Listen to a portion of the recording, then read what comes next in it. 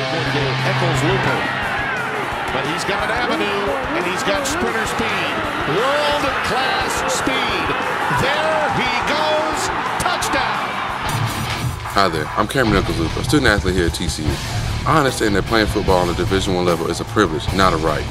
I want to challenge all athletes, all youth, high school, and college athletes to play sober 24/7, all day, every day. No underage drinking, drug use, marijuana, or any other tobacco should be used at any time. So visit Sober Youth Inc.